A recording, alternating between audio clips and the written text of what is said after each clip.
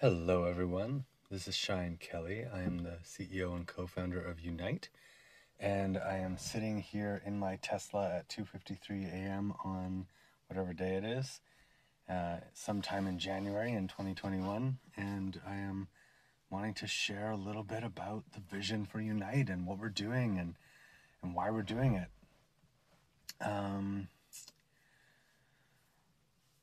So I'm a little bit of a late bird. It's funny. I've tried many different ways, and I always seem to end up going to bed around 5 a.m. It's just where my body likes to sleep, and so it's funny. That's to me this is kind of my creative time. Um, Gosh, so Unite. Well, Unite really started as a a part of my life that I wanted to bring into the world more.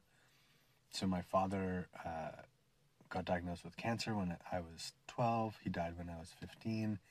During that time, he really, as soon as he knew he was going to die, he sort of became very focused on doing his great work, like doing what he loved and doing basically what had been hard for him to do for the other part of his life. And what I took from that is that don't wait until you're dying to do what you love, because that's what you'll want to do when you know you're going to go. And so that sort of helped me have that entrepreneurial focus of really wanting to do what felt exciting for me and what was the fun thing. And then also through that, my mom became very depressed and just lots of emotional stuff, as you would imagine, losing your life partner at 17 years, and so she had a really rough time with it, and that whole situation. What it really taught me was that it was so important. Like I feel like my dad had cancer and passed away because of what he had, the emotional stuff that had sort of not been fixed in his life, or he hadn't come to terms with it, or he hadn't figured out, not so much about fixing the emotional stuff, but he hadn't figured out how to stay in his in harmony and in alignment, and he was doing things that he didn't want to be doing, and he was feeling frustrated and struggling, and so it manifested in this disease, is my belief. And I listen to a lot of Abraham Hicks, and that's where a lot of these things come from. Is just that our thoughts create our reality, and that everything is vibration, is emotion, and that we are in control. We Whatever we feel, we attract, and that's it. And so I love that idea. I feel like you sort of have to pick. It's like either everything is random and everyone, anyone can hurt you at any time, and anything can happen at any time, and it's all risky. And I feel like that's why a lot of people live the way they live, and a lot of countries live the way they live and go to war and all those things. And then the other way to look at it is that everybody is completely empowered and at choice and in charge of how they feel, which then brings to them a vibrational match of whatever they're feeling. And so I choose that one. I feel like that is true for me, and true for a lot of people I know. So I feel like Unite for me became this. So I guess during that time with my family, um, I realized that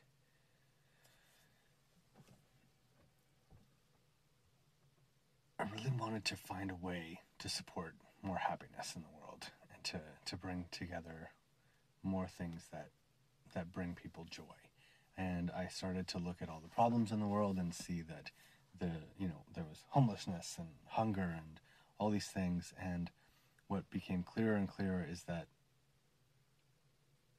when people are really happy, like consistently high vibing, very happy, there's a thing that happens where great ideas you're in the receiving mode of great ideas, and so solutions to problems sort of show up, synchronicities, support from the people call it the universe. I guess that's what I would call it, is the universe, but it's really like collaborative components. So like people will be inspired to rendezvous with you and to leave their house just at the right time to like see you at the grocery store and have this piece of the puzzle and this idea that sparks something in you with the solution or whatever. But there's some magic that happens when people are happy. And so I feel like if everybody was consistently more in harmony with themselves and more happy and doing what they loved and just in every moment being in that zone of happiness, then there would be peace on earth and no one would be hungry, and it would there or very way less. It would just be a much nicer thing. And it's already pretty good. I mean, there's so much data of how good it is and how many people are doing so good. I love the Peter Diamandis abundance video, all about that there's just it's just absurd, the level of awesomeness that is happening right now on every level. Like, it's just better than it's ever been by far, and getting better, and anything that's a problem we have a solution for, and it's just going to be the best ever. And so that's my worldview, is that we're doing so good and we're going to figure this all out and it's going to be awesome, and it's just, there's nothing to worry about, and all we have to do is just feel good and be happy, and the world will sort itself out. Things will sort of miraculously manifest around us that will make everything really easy. And so that's definitely, that feels easy. It feels fun. And so Unite really came out of this idea of like,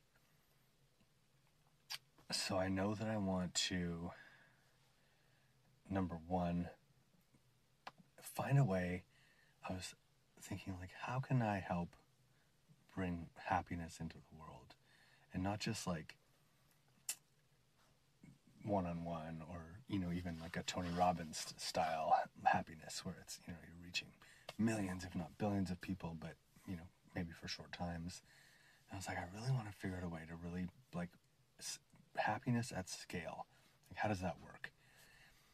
And at the time I was a musician and also thinking about life coaching and different things, and so I was just playing with those ideas. And what ended up happening over a series of time, days, weeks, months, years, is that these visions and these opportunities and these synchronicities and ideas started to form. And I started to see the basics of sort of this global organization, this company. And I was learning about entrepreneurship and business, and so I began really seeing the potential of having a company that could play with the ranks of Google and Facebook and whatever, but was focused on happiness and was focused on well-being and harmony, inner harmony, which would lead to outer harmony, and all the things that come along with that. So many moving pieces, but just imagine if Facebook and Google and big companies like that, if their only focus was on how to elevate human consciousness and make people feel the best ever and support, happiness and harmony and well-being and community and all these things. And we started an events company. My partner and I, Crystal, we met and basically met through an events company that I was working with, and then started our own company and went on to run over 100 events over the last 5 years. And we did the entrepreneur thing. I went from sort of not really having a clear career path and knowing what I wanted to, basically like being able to survive on doing what I loved and figuring it out and just, bootstrapping. And it was really fun, and it was really, really awesome. We learned a lot. It was our first kind of dive into entrepreneurship. And then, as there had always been this idea for a technology company, and it started with this idea of, at the time, I think it was before smartphones, and so we just had these flip phones, and I remember thinking, oh, it'd be interesting if you could just call a number and they would connect you with a coach, and that coach could be a specific type, and they could be rated, and they could be like online and just charge you by the minute, and kind of like a 1-900 number, but for coaching. and kind of like a suicide line, but more not a crisis line, and just like a pay by the minute or pay by the whatever. And so I was thinking that'd be an interesting idea, and that eventually grew into this idea of like, ooh, what if we could get all the wellness practitioners and events, uplifting events, and sustainable wellness products and all that stuff. What if we could get all that stuff in one place, and then people could rate it against each other, and just see the best stuff, and we could get really really specific. And so then I thought, ooh, it would be interesting to start to really work on personalization. And at this time we were running events, and neither Crystal, my partner, or I are really interested in learning the Facebook marketing algorithm ad platform thing. It just didn't feel exciting or interesting to us at the time, and I know that we could figure it out, and we're both real smart, and it's easy. But I feel like there was a theme that we were seeing that like we weren't super excited, and a lot of the businesses we knew and people we knew in business weren't excited about learning about ads and running ads on these platforms. And so we began thinking like, Google and Facebook, they probably have a lot of information about all of us.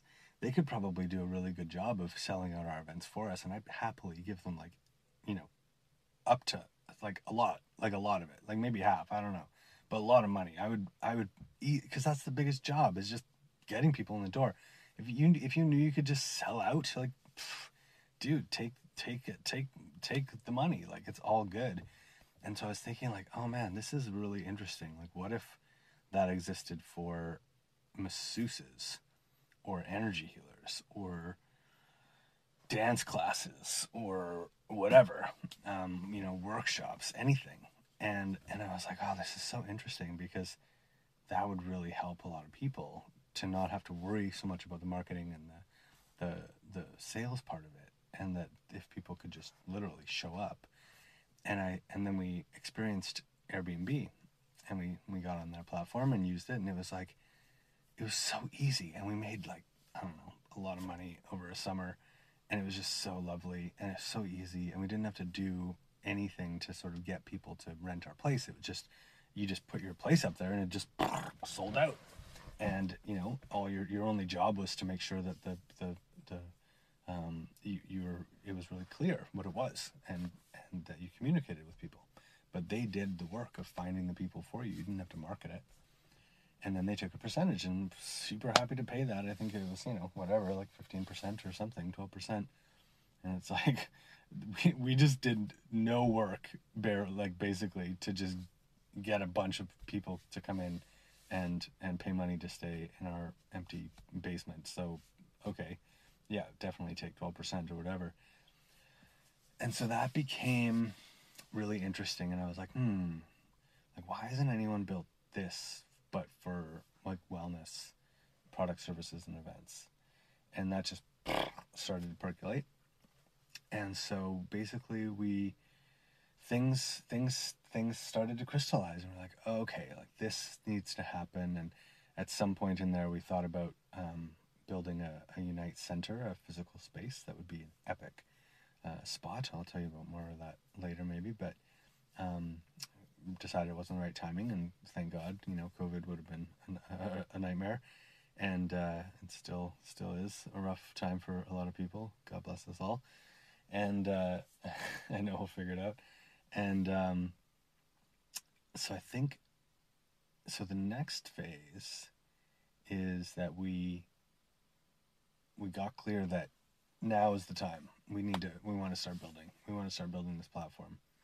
And so we just said, okay, we finished our New Year's event in 2020. January 1st, 2020, we finished it, we cleaned it all up, and then we're like, okay, what's next? And we thought of doing a bunch of events, and we were about to do a whole series of big events where we'd rent out these beautiful places and put deposits down on spots. And at some point I just said, you know what? We need a really good reason not to work on the tech platform. And this was in like mid-January, so before anything hit North America. And I just I just got this idea, like, you know what, like it really makes sense to work on this tech platform, and there's nothing I'm sitting in the Tesla. That's sometimes it likes to speak, and it's like, if we don't do this, there needs to be a really good reason, because it's like this is sort of in our idea, the vision for Unite is to have technology, but also media and events and spaces, and that the technology is kind of like the engine behind it. It's what will sell out the events and fill up the spaces and distribute the tech or the media. And so I'm like, you know what? This is sort of like the base of all of this. And if we can build this really well, the rest of it's easy. Like you can just sell out your events, you do all that stuff. So it just came to that. It's like, do we have a good reason not to do this? No. Okay, so we're going to focus purely on just building this tech platform. And so literally, like, February, we were sort of building it, and then March, boom, things hit with the pandemic. We met our technology team right before then, and we worked with them to sort of build a plan, and we started building in June, I believe. And we're just about to launch our beta. We have had 5 or 6 private beta tests, and so far so great, and it's the best ever, and super excited to kind of get things to that next level. And yeah, let's see. So right now the platform consists of the LoveFeed, which is basically a positive news feed, and the goal is for everything that people share on there to be uplifting and supportive, and something that you think would help other people feel good and that helps you feel good. And the idea behind the LoveFeed is to sort of have a social media network that's sharing good news and sharing happy, uplifting things, and that it's more of a personal growth site than a news network, sort of where, Twitter and Facebook can kind of get into that world of like sharing the facts and the news and the Trumps and the vaccines and the viruses, and it's like, okay, let's just go into conspiracy stuff. I'm like, okay, what about focusing more on things that help uplift people, that are going well, that are easy, that feel good to people, because there's enough room for all the other stuff. There's lots of spaces to share everything else. So but there's no really great positive social network where everyone's encouraged to share uplifting stuff. So that's the LoveFeed. And a really interesting feature that we're thinking about building, which I think will be the next thing, is a check-ins.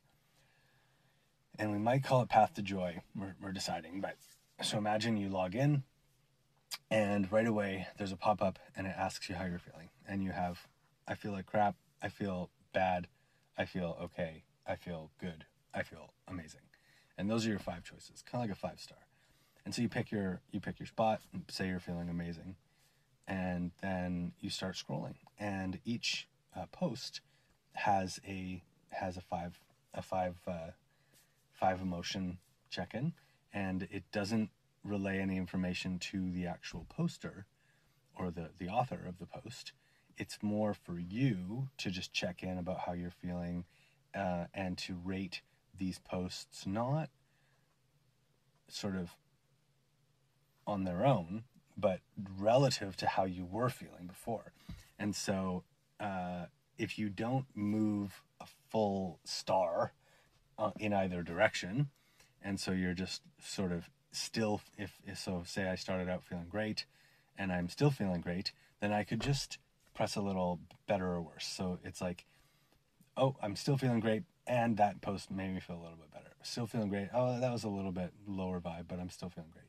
And then when you shift from feeling great to feeling good, or feeling great, maybe you unlock a super secret 6-star, feeling the best ever, then you would click the thing.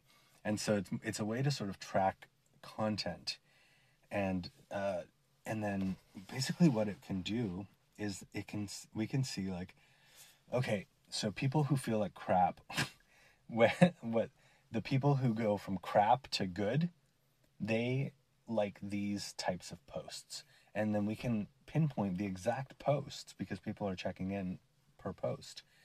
And we can say, okay, this post is really great for people who are feeling like crap because it gets them to feeling like less crap. And then this post is really great for people who are feeling like bad and less crap, but to get them to feeling okay. And then these posts are great for people who feel okay to get them to feel good. And then great. And so it's going to be really interesting. And then we can do the same thing with product, services, and events. So like this masseuse is really great when you're feeling really low, but the people who are feeling really good maybe don't like them as much, whatever.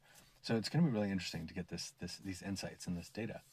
And a big thing about the site is that we really want it to be all completely transparent. And so you control what you see and you can change it. So anything that you're seeing on your feed, you have asked for it in some way.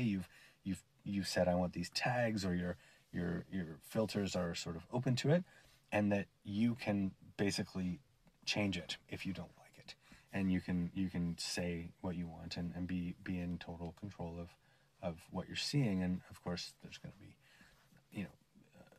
nuances to that. I don't know exactly how it's all going to work, and I'm sure there will be moments when people feel like, oh, why did I see this? It's not what I want. But that's the intention, is that it's very much that if you see something that you don't like, that you should be able to trace it back to something that you asked for, that you said that you wanted, or that you were open to, and that you can then change that and you can refine it and say, oh, actually I don't like that, or I don't like this person's version of that, or whatever.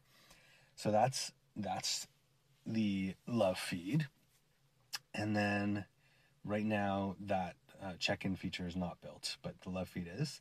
And then we have profiles, business and personal profiles. So you can post as a business, comment as a business or a personal member, and then you can fill out your profile. And on the profile, there's the standard about stuff. And then you have your interests, which are your tags. And so your tags will sort of help to curate the LoveFeed for you for the first little bit. And that'll sort of be the general, one of the algorithms that you can use is just creating sort of a list of tags that are sort of, general terms like yoga and wellness and spirituality and health and mental health and entrepreneurship and business and whatever. And then you'll see those posts first, and then you'll see under that you'll be able to pick between most recent, most engagement, and new users, I think, are like the three ways. And then you can also only see people's favorites. So we're thinking that instead of having a 5-star rating system, we're just going to have favorites. And that's what I think Nextdoor is doing. And so that helps to clarify, because I was like, do you really care if someone rates something a 3 or a 4-star? Like, wouldn't you rather just know everybody's 5-star stuff? And then you can kind of just see what is the best stuff. And that way you're also getting out of like the whole negative review cycle.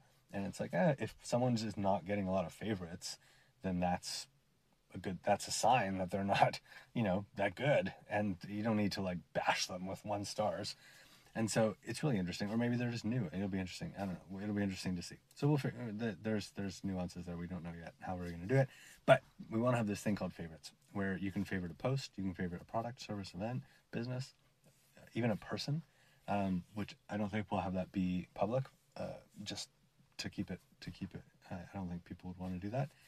But it's going to be really interesting, because if you favorite all those things, then you can be matched up with other people who have similar favorites. So if you have a friend who's one of your favorites and another person has that same friend who's one of their favorites, then potentially another friend who's person A's favorite might be a person B's favorite too, or someone that they would want to meet. And if they don't know them, maybe the site could then say, hey, you should meet this person. And if you really love a dish at a restaurant and someone else really loves that dish, maybe then you guys should know what each other loves at other restaurants that you haven't been to. So it's going to be really interesting. We're calling that one Taste Profiles. We haven't built that either, but that's one of the next features that we're thinking of. And so that's the basics of it. And then we've got our appreciations, which is basically just good, easy, good feeling things that you appreciate about the world. You can put into a feed, your own feed, and other people can look at it too if you want. You can make it private if you want to, and then that's just something that you can just look at and be like, oh, this is something that I appreciate, and whatever. And then you have your favorites on your profile, and you can sort, everything: products, services, events, asks and offers. That's a thing that we're going to do. So you can ask for advice or support or specific things, or like physical stuff, or you can offer the same thing, like I have a free this, or I'm offering this, or whatever. And so the asks and the offers are going to be really interesting. And then we have our vision board, which is going to be more things that you're creating, like specific beautiful new houses that you want to live in, or a new partner that you're manifesting, or a new car, or whatever. And it might not be something that you would put on your appreciation board, because it might have a bit more, it's something that you're creating, so it might have a bit more resistance, or like something that you're just striving towards. So it's just like a different energy than I see the appreciations being more like, nature and puppies and kittens and like easy, good feeling things. And it's something that you would kind of go to when you're not feeling the best. And then the vision board would be something that you go to when you're really feeling good.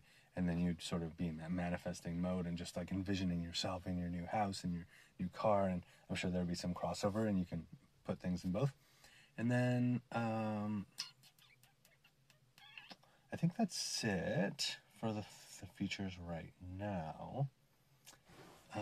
Yeah, but it'll be super interesting to see what comes next. So I think I'm gonna leave that there. And that is the MVP, the minimum viable product for Unite is this next phase, and we're going to be doing some testing, some beta testing with some of our kind of core community, and then rolling it out in maybe the same way that Clubhouse is doing it, where it's invite only, and so you sort of get invites based on your activity on the site, and then it sort of grows slowly and organically, so that we can really customize it and make it the best ever. And it also sort of creates this fun sort of experience for people, getting to sort of be early users and set the tone and have that energy and that core community. And it'll be really interesting just to see how that all unfolds in general. Bing. Yeah, I think that's it for now. Maybe I'll do another one on the vision of some of the future features, and on the spaces and the different aspects of the tech and media and events. But I think for now that feels good. So much love, everyone. Hope you're doing amazing. Let us know how we can support. One of my favorite things is connecting people and just making introductions and making connections. So if there's anything we can do, let us know. So much love. We'll talk soon.